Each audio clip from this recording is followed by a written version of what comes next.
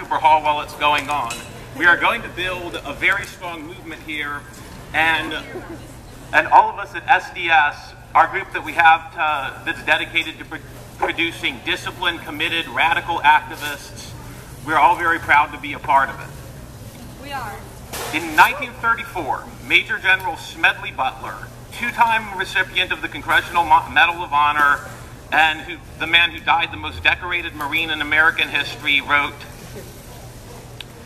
"I made Haiti and Cuba a decent place for the national city bank boys to collect revenues in.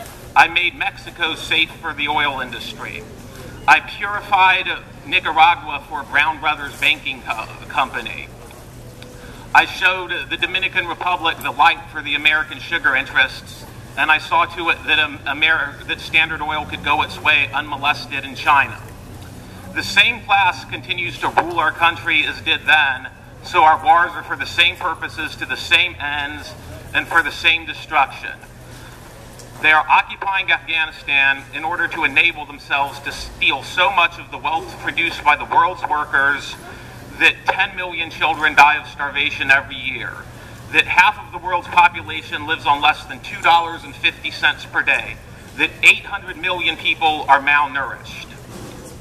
According to the United Nations Human Development Report, it would only cost an additional $40 billion globally to give everybody in the world food and adequate health care, clean sanitary water, provide education, and of course, just as in the United States, where there are 25 empty houses for every single homeless person, it would cost absolutely nothing to give everybody in the world decent shelter. Yeah. Now, the people of the world know this, and they have been fighting vociferously in order to maintain all of the wealth that they produce and give to their families and have good food and shelter and health care and not be dying at a genocidal level.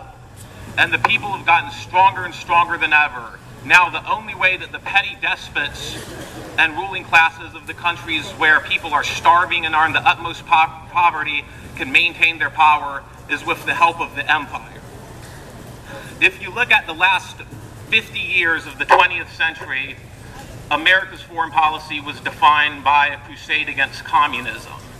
Now, if you take all of the worst, most shoddy, exaggerated, high estimates of crimes committed by communists, in other words, the ones you're likely to see quoted in the United States, and multiply them by 2, the untold story of the 20th century is that the communists still saved hundreds of millions of lives on net by increasing life expectancy at about twice, and sustaining those increases for decades at twice the rate of the fastest improving capitalist countries have ever achieved for any time at all. And the United States fought a global war to struggle against this, to struggle against the people who were ending poverty throughout the world. Now they're even also, as they have always done, struggle against democratically elected capitalist reformers who are giving to the people of the world, just like Hugo Chavez, who won in a landslide victory in Venezuela's elections yesterday.